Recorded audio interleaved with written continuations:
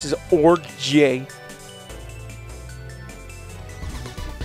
Alright, Supershocky and RJ opening up with 3-6.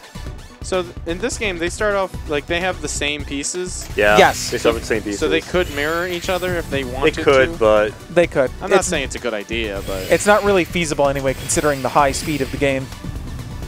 Yeah. But it is a lot fairer than... You know. Puyo Puyo just being like, you know what? What if you just didn't get this piece? You know, it's... Or what if you just got terrible pieces? Like it's even crazier because when you play Puyo, both players get the same pieces. Yeah. Wait. Really? Puyo yeah, Puyo. You know, yeah. the squishy blobby game. Yeah. That's very funny. They get the same pieces.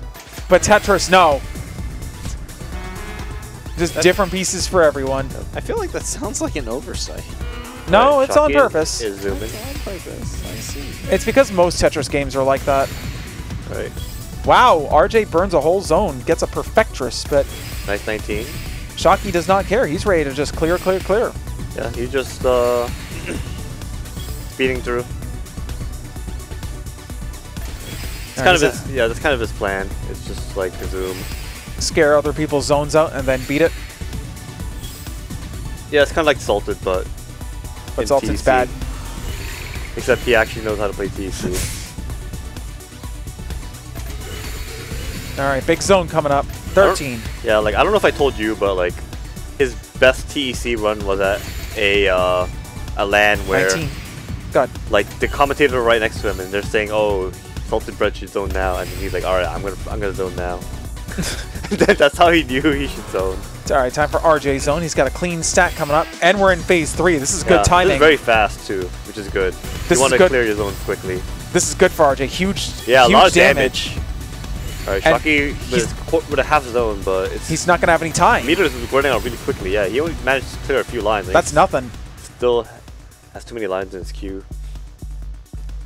Yeah, he lost in a similar manner to like Sayonara, so RJ timed him very well with that zone.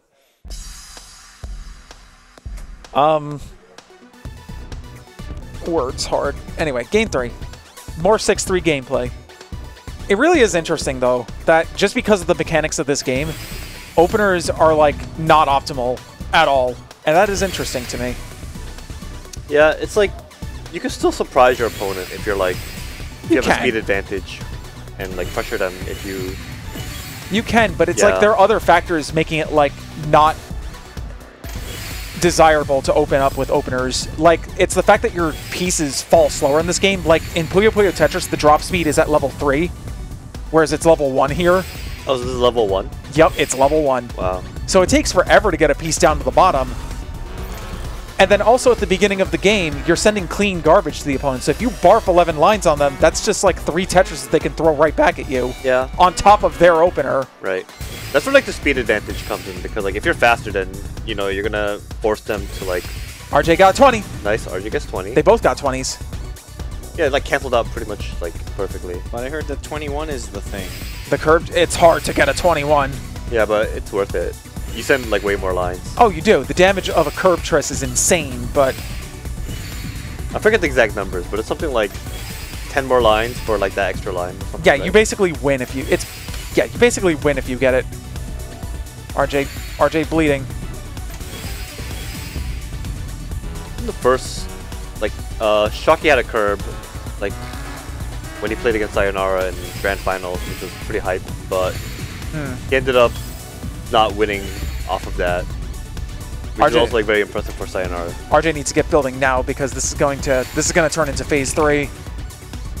Yeah. So he's got quarter zone. Gotta build to that meter before its like value drops even more. This is gonna hurt. 19, phase 3. He can take one. He can take one more, and then he has to go into zone. Yep, there he goes. We'll try to cancel as much as you can, but it's gonna be pretty hard. He's gonna have a good board. Yeah. And yeah, he's gonna take a lot of damage right now. Ooh. He's alive, but doesn't even not get for the long. fake zone there. Oh, Jesus. Just kidding. Shocky is on the board. Yep, it's not over yet. Shocky had an advantage in piece speed, damage speed, and zone damage. So it's really going to come down to RJ's quick wits.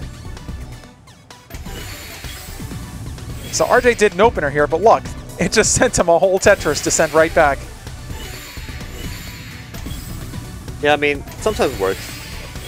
Like RJ is trying something different to like throw Shocky off his rhythm. Like you don't want to like be too predictable, I guess, right? I know. I'm just saying. Like even if you do 4 wide in this game, you're still just sending a bunch of Tetrises to them. Yeah. It's really 4 wide is like actually pretty good in zone because it just you can do it so fast. Yeah, and it stacks up the damage. Yeah. 20. You know, like combo's nerfed, but it's not like awful. What's RJ gonna do? It still works. He wants to. All right, he wanted to let it build up a little before he went for the clears. Ooh, not gonna be happy about burning the eyepiece. He definitely had a donation there, but opted not to go for it. 16, 17. Yeah, still takes a lot of damage, but not too bad. If it's not fatal, it's like livable. He's not in a bad position either, but if it's not phase 3 and it's not fatal, it's fine. Pretty much. That's the nature of this game, I guess. But Shocky is piling on the pressure, and RJ does not want to be in that situation for too long.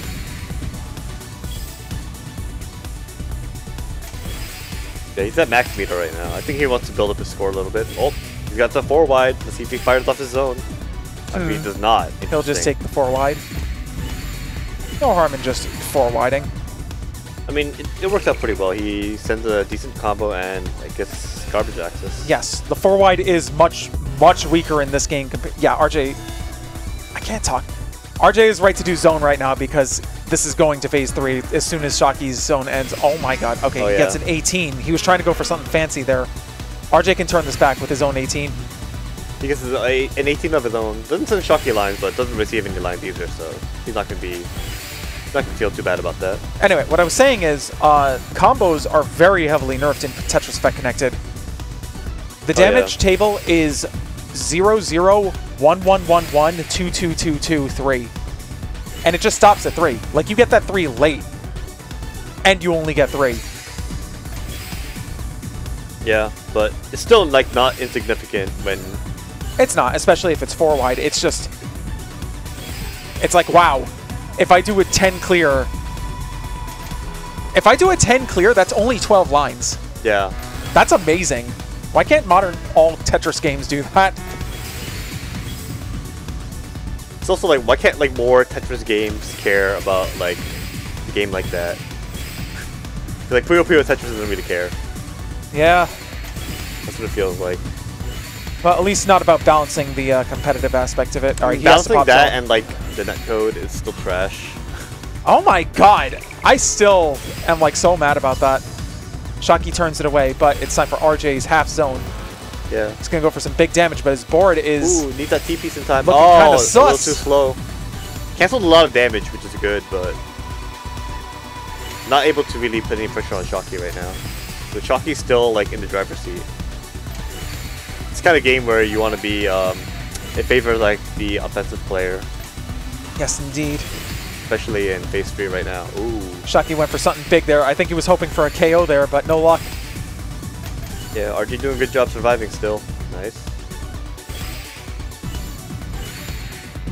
RJ may be opting to do some trades in this situation because he tends to like situations where both players receive garbage. I think that's like something he feels like he can come out on top. Quarter zone from RJ. Yeah. Tetris, TSS. It's no time for this. 16 lines, not bad. Not too bad. But staves off Shocky's attack, but Shocky has what, 3/4 zone? That's not gonna be. It's gonna hurt. This'll hurt. 30 damage. That's obscene. Line. He can take 1, and that's it. Right. Oh, he covered up his hole. He got the T-spin in there though, but it's still fatal. Well, okay, it's fatal. There it is. Shocky takes game 2 with a near 40,000 score lead. Jesus.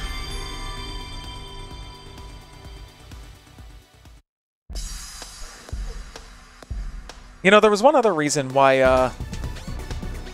opener gameplay isn't good in this game. I forgot what it was though. What was it? You build up zone slower.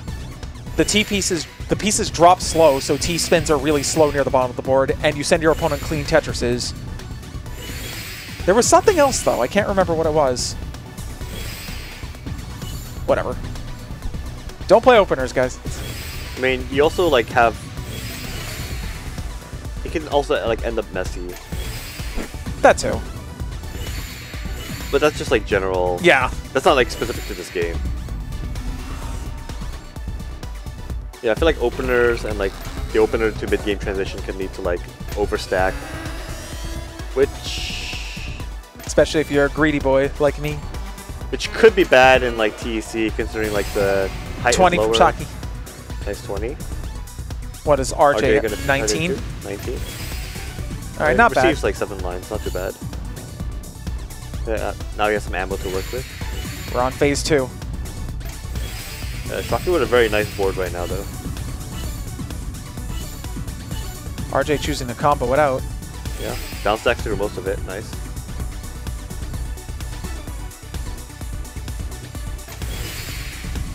Yeah, Shocky still powering through with that 6-3, sending a lot of damage to RJ. Yeah, both players are now at max zone. So let's see what they try to do in this situation. Okay, RJ fires off first.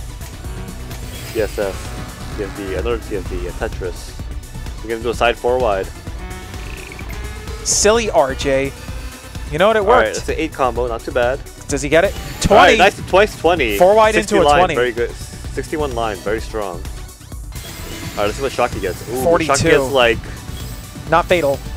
Yeah, he can combo down, but still But receive some lines. It's garbage time. Phase 3 garbage. This is a situation RJ likes to be in, where he could just tank and send right back. Yeah, RJ likes to play chicken. RJ is a classic tank player. Yep.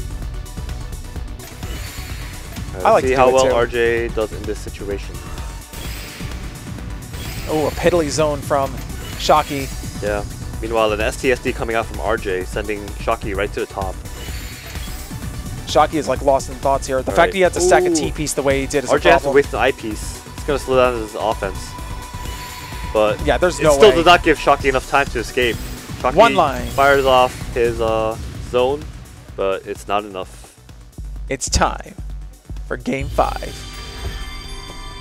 Alright, here we go, the tiebreaker.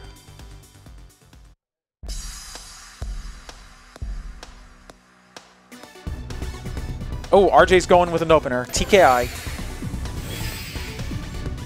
Doesn't piece. He had a PC there, but took the damage. See what he can come up with.